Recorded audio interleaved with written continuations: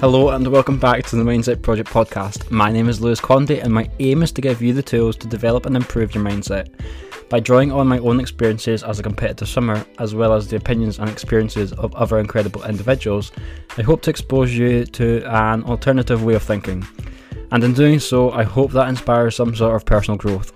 I believe that through mindset development, we can strive physically, mentally and emotionally. I hope you're all doing well, staying positive and staying healthy. So let's get on to it.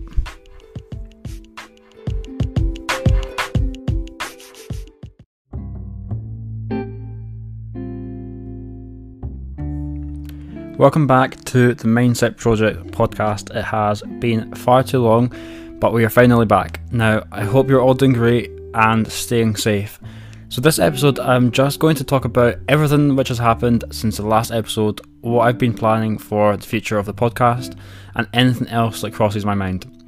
So let's rewind back to July, August 2021, where I decided to take a break from podcasting. And it was mostly down to the fact that I felt like I was starting to become very, very inconsistent with the episodes, and at the same time I was getting back into the pool after the COVID pandemic, and I hadn't raced well at the meet that very same summer, and it sort of made me realise that I can't realistically focus on the podcast properly, focus on everything I'm doing in the pool, and then obviously university on the top of that, which was slowly coming around the corner.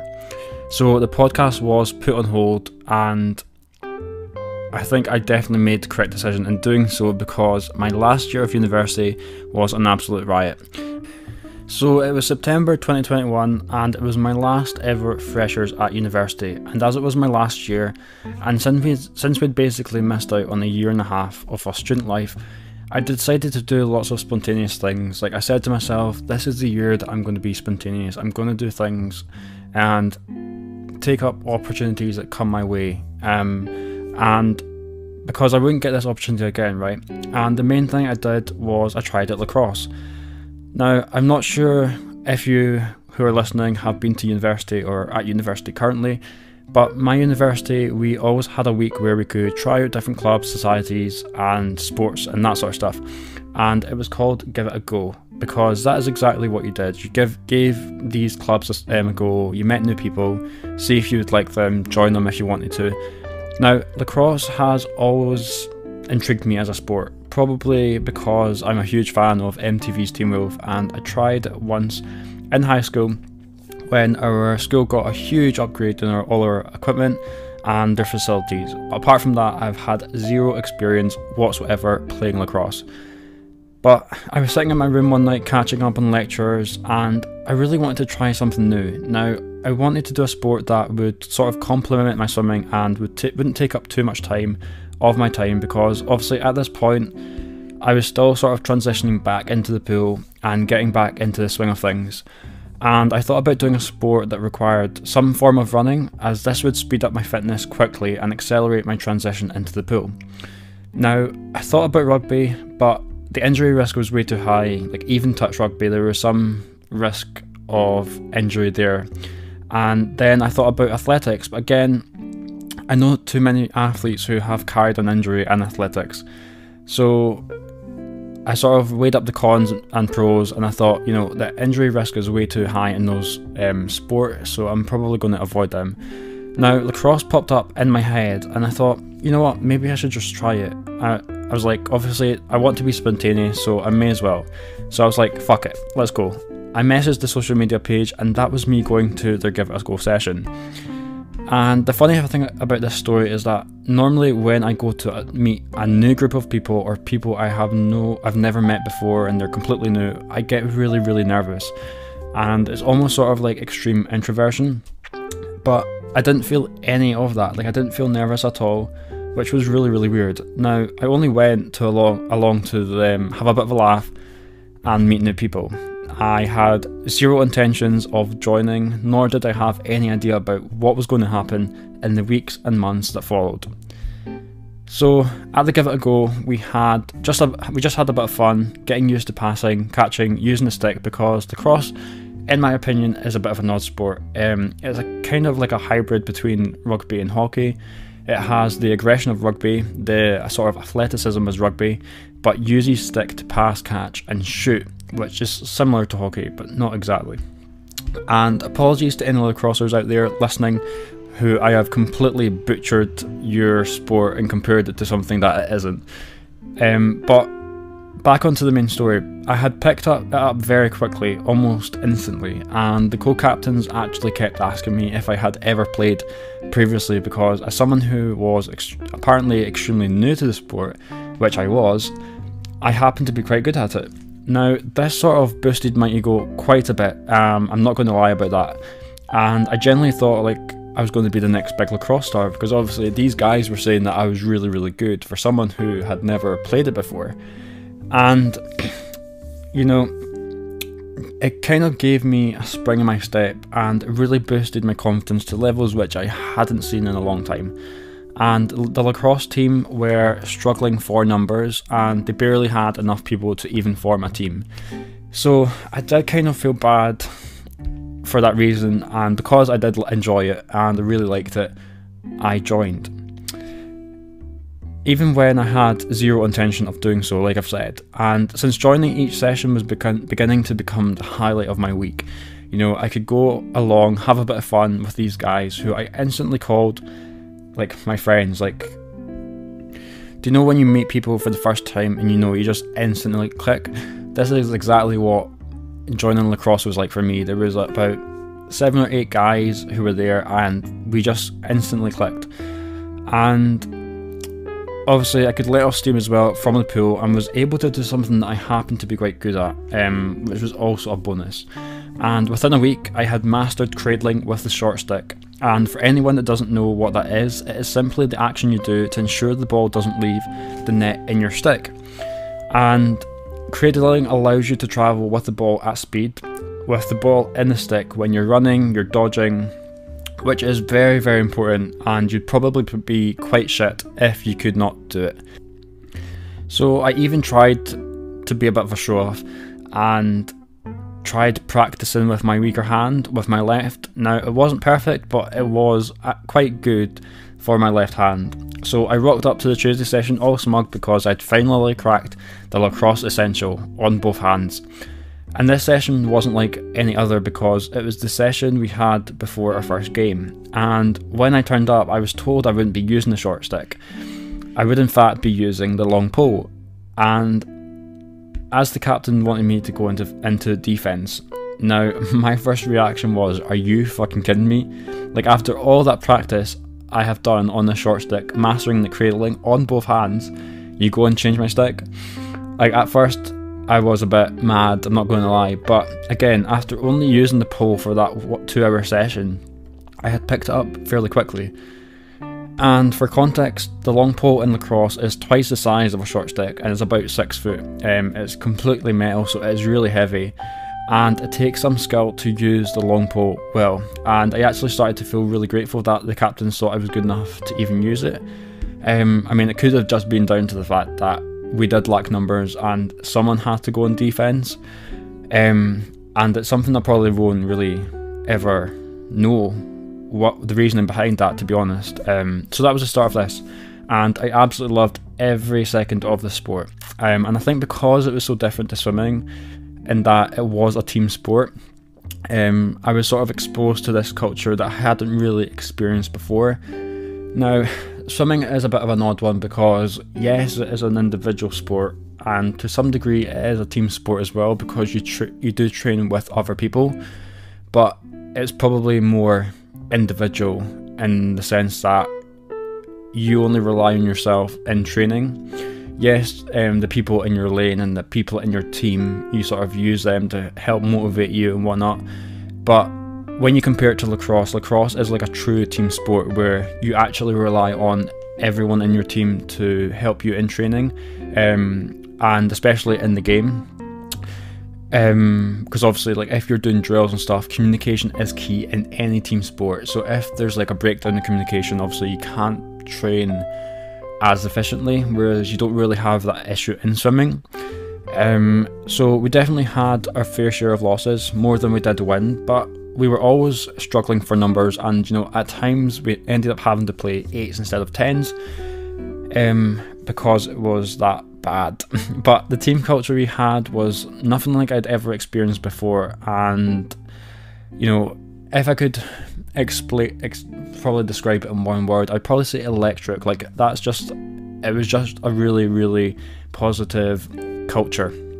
And I hold all the lacrosse boys I played with in such high regard, and I generally made like friends for life. But that is not all that happened with lacrosse. So one of the boys that was on the team had played lacrosse for years and was on the Scotland national team. Yep, Scotland do have a team for lacrosse. And he had spoken about there being trials on for the national team, which were held around the end of October, if I remember correctly. It wasn't until the week before that I'd started to think about going.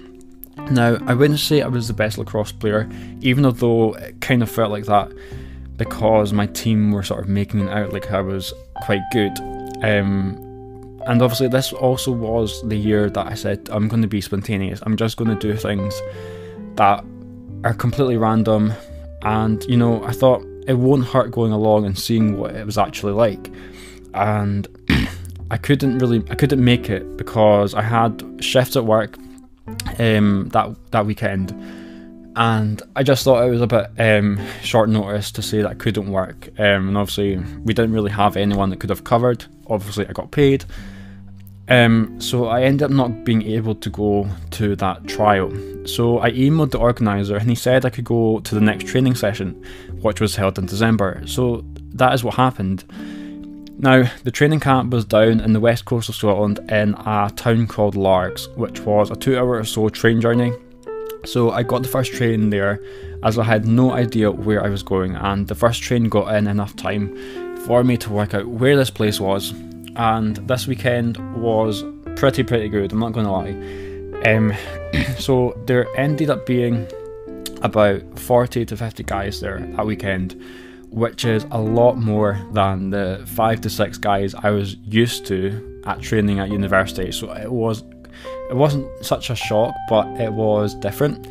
And these guys also had years of experience more than I had, and I only had been playing for about 12 weeks, maybe a little bit more.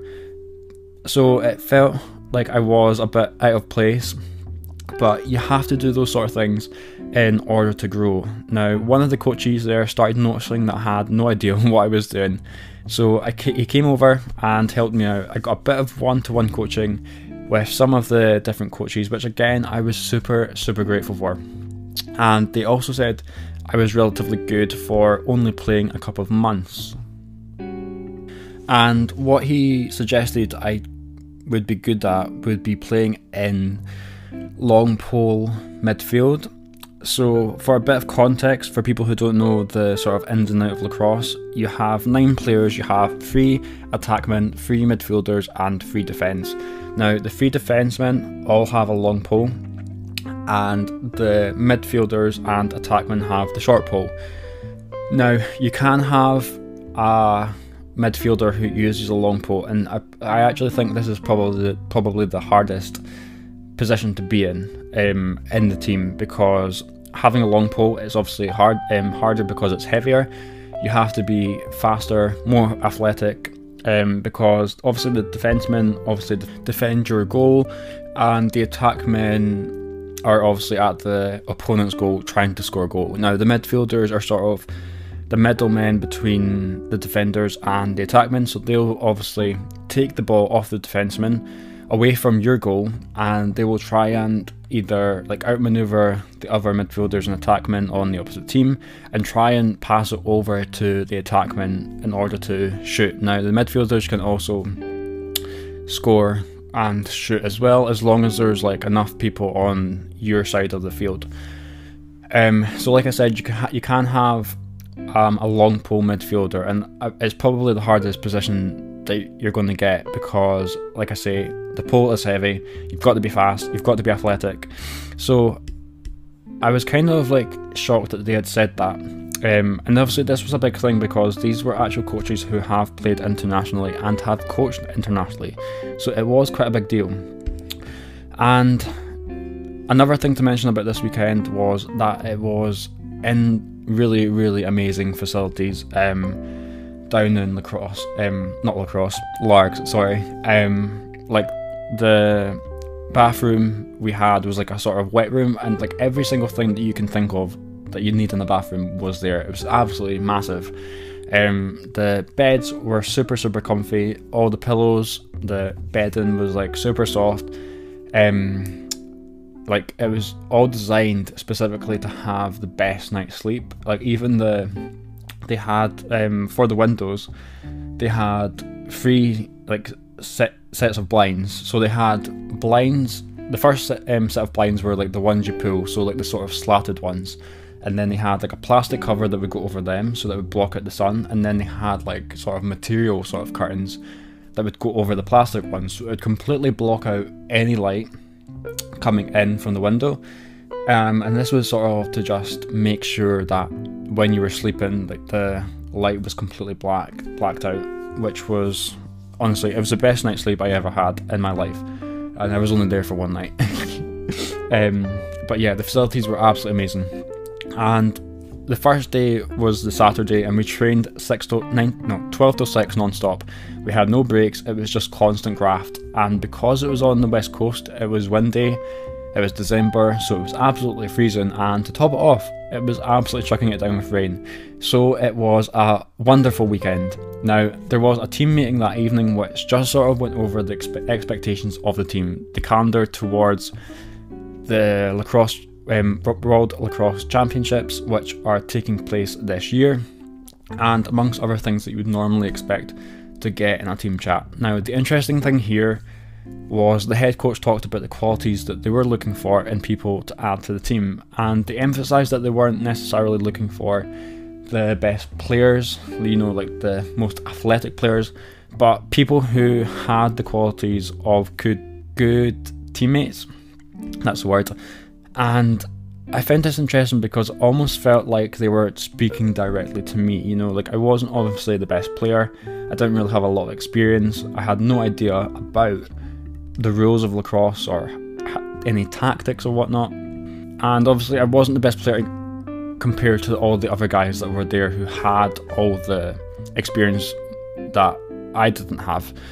But I would say I am a great athlete, you know, I'm hardworking, I'm determined, I am motivated, I have a growth mindset, I'm willing to make mistakes in order to learn as well.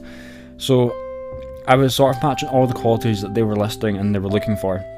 So I thought, you know, how could I not make the World Championships team? Like, it would have been pretty epic. Like, in my mind, I was just thinking about, imagine how epic it would be if I qualified and was chosen for the Lacrosse World Championships 2023. However, as you'll soon find out in this episode, something else happened instead. So the chat finished at 9 PM and we were told we would start training the next day at 6 AM. So the next day it was a 6 AM start and finished at 3 PM, so 9 PM non-stop, again with no breaks. Although we did have breakfast, we didn't have a break for lunch or that sort of thing, like, which, you know, as a swimmer is extremely frustrating when you consume food almost every hour that you are awake. And the second day was slightly different in that we did a lot of testing, so we did maximum plank hold, squats, bench press, agility exercises, and the one I dreaded the most, the yo-yo test, where I actually had to run, or at least try to run. So we started the day with a yoga session, which was music to my ears. Like, I love yoga, I'm fairly flexible, so in my head I was thinking, you know, this is my time to redeem myself for basically looking like a spare part the day before, as I had no idea what I was doing. So I did everything fairly easy, as in my opinion it was a very basic yoga session. Even the performance coach who took it didn't look as flexible as I was. And throughout the session I could hear whisperings, I could feel people looking and pointing at me just because of my flexibility. And once it had finished, I got questions were like, how did you do that? Like, you're so incredible, you're so flexible, like, how do you do that, etc. So again, this sport was boosting my ego once again. And it continued into the testing part of the day, where my results ended up being better than, I think, the team average across most of the weightlifting ones. So the guys were shocked at my standing long jump, which I think was over 1.5 meters, which I think was probably one of the best within the group of guys that were there. and I had one of the longest held planks, which I think was over 3 minutes 30 seconds, something about that, and I squatted almost double my body weight and benched a lot given my weight height ratio. So I excelled in all the physical tests bar from the yo-yo test.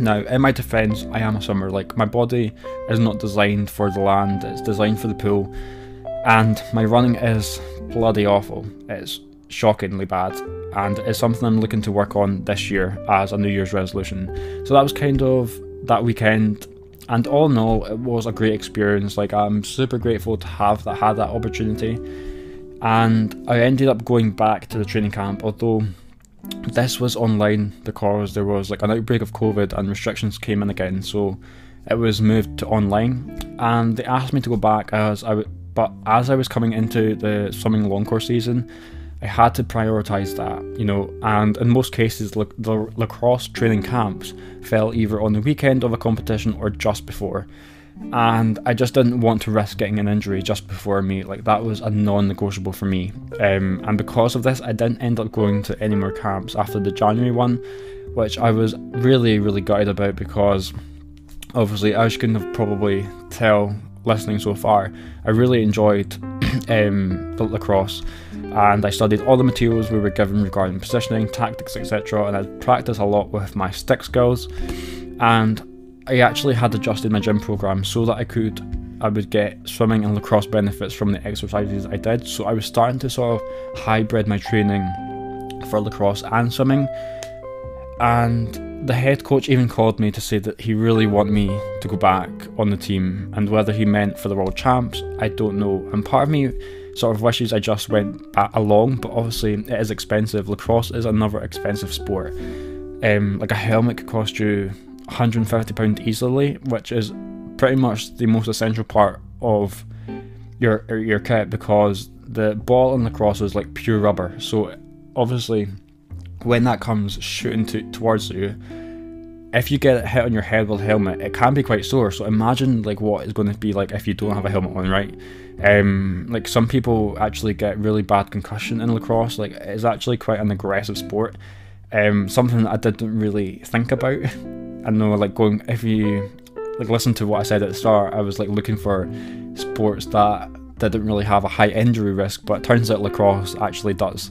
But you've also got like your kit, such as specialised shoes, elbow pads, shin pads, and all that adds up. And unfortunately, at that moment in time, I just couldn't do it, which was harder than I thought it would be to do so. Like, I didn't realise I would have like enjoyed a sport as much as I did swimming. Obviously, swimming is always going to be my number one sport. It's always going to be my favourite. I'm not going to have anything that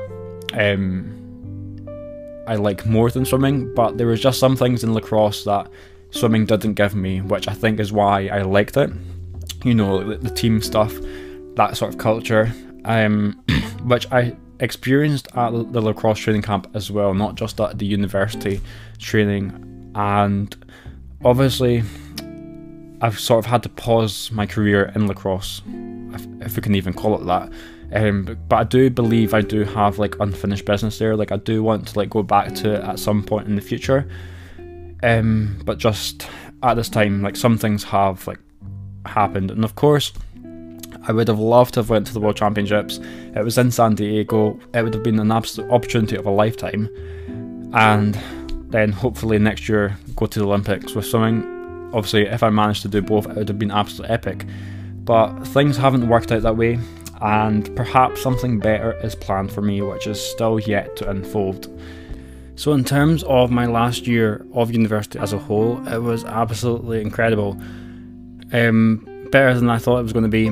I connected with so many amazing people. Obviously, having like been out of university for a year and a half due to COVID, I could connect with friends I hadn't seen for that length of time, actually go and meet them in person and not like between a screen. Obviously, I had thousands of opportunities that came my way as well, which I definitely think was down to lacrosse helping me detach from so many things. And one thing to note about this is that one of the key things about law of attraction is that in order for you to manifest things into your life, you have to detach from the outcome. So you have to not worry about how things unfold. You have to not worry about how they're going to happen, when they're going to happen. And for me, I think lacrosse helped me do that because I enjoyed it so much. I was sort of being present, I was being in the moment, and I think that's why all these opportunities came my way, did the way they did. And you know, I got so many to a point that it actually became overwhelming.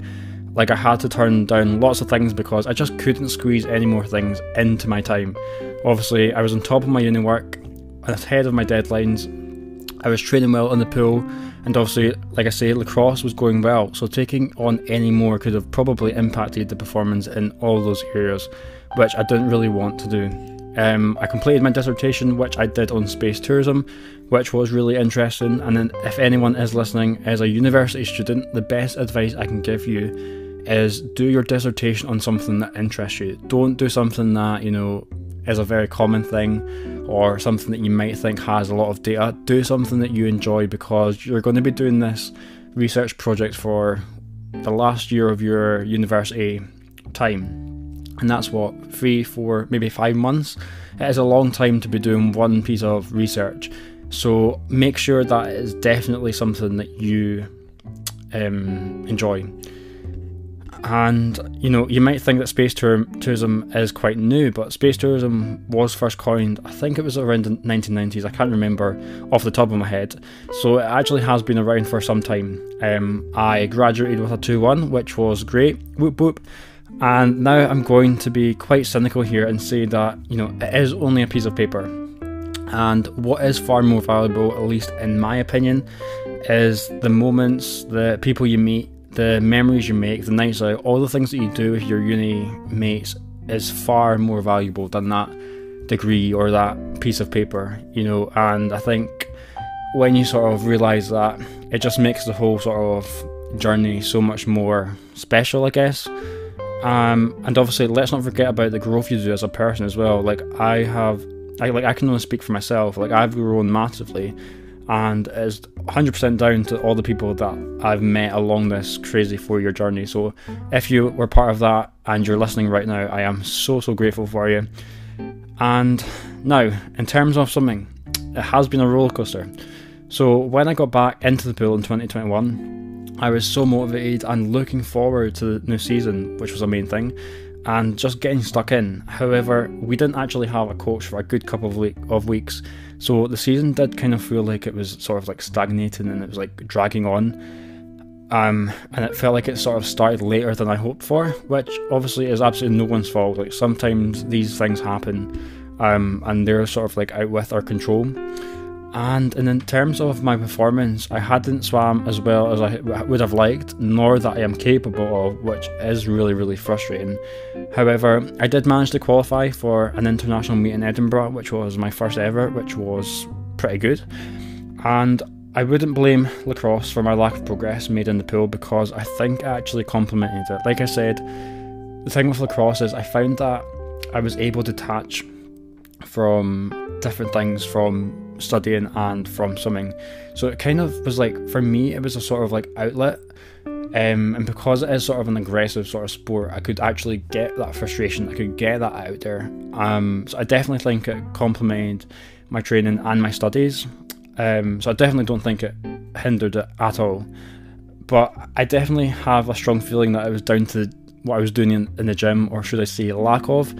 I think because one of the reasons I stay off campus as well, so most of the time I had to do a gym session either before a swim or after, so it was basically doing like a double session, and I couldn't really get into a routine either, because the training times that we had were quite sporadic, and I ended up having to have like lunch at different times each day just because of the way that our training times fell. So I definitely think lack of routine played a huge role in this, and obviously one of my first ever episodes on the podcast was talking about the importance of having a routine, and through this sort of like period I was sort of reminded why having a routine is super important. Now, as I was coming closer to the end of my university journey, I was beginning to think about what I would do post-university.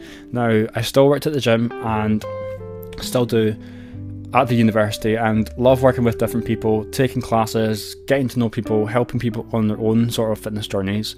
But I didn't really know what I wanted to do post-university, and one of my lecturers was actually a researcher into the psychology behind athlete transitions, athlete career paths, talent, that sort of stuff.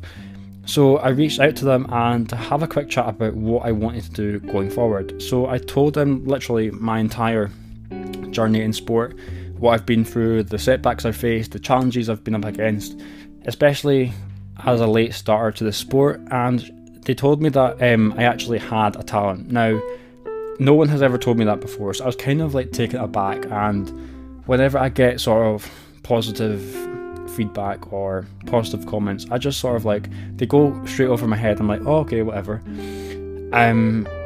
But because they were a professional and obviously they studied this sort of research area, I was kind of thinking like, I actually need to trust what they're saying here. Like, what they're saying must have some element of truth in it.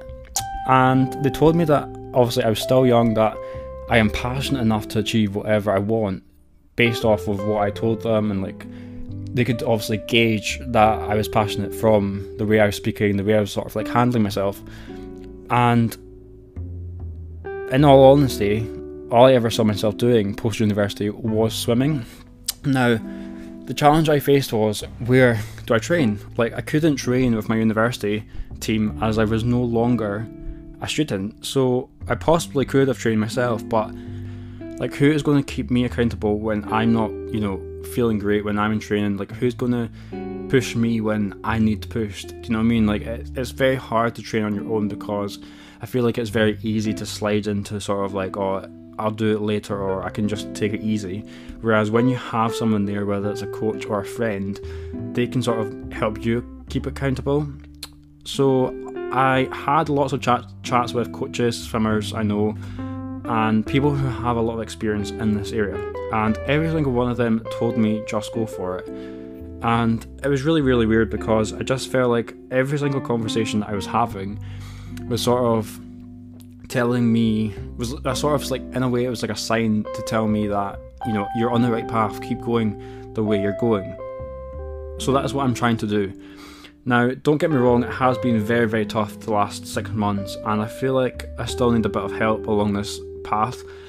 Now, the reason I don't want to retire right now is because it just doesn't feel right to. Like, I don't feel like the time is right to retire.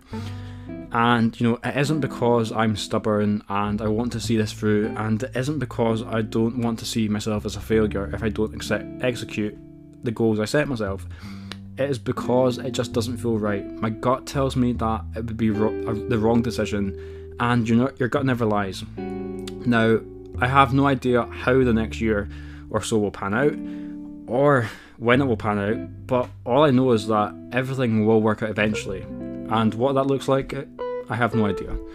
In December last year, so basically just a couple of weeks ago, about a month ago, I raced in Edinburgh, which was my first competition since graduating back in June last year, and obviously coaching myself, and I actually swam okay given how much I had trained.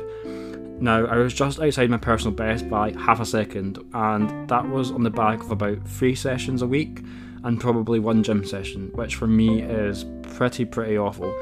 Like, when I was racing at my peak before COVID, I was doing 9 pool sessions and 3 gym. So basically, I was doing 3 times less than what I've done previously to get to racing my peak, right? I am starting to find it a bit challenging, and I think it's because I've trained myself for so long, and I'm not sort of sure how sustainable it is, because I know what works for me, and being in some sort of group environment is just what I respond to best. So swimming hasn't been as plain sailing as I would have liked, but sometimes you have to go through a sort of rough patch in order to sort of have like a big break and get to the good stuff. So I'm just sort of seeing it as that, and putting all my faith in the universe that everything will work out eventually. Now, another thing I should mention is that I am now on TikTok.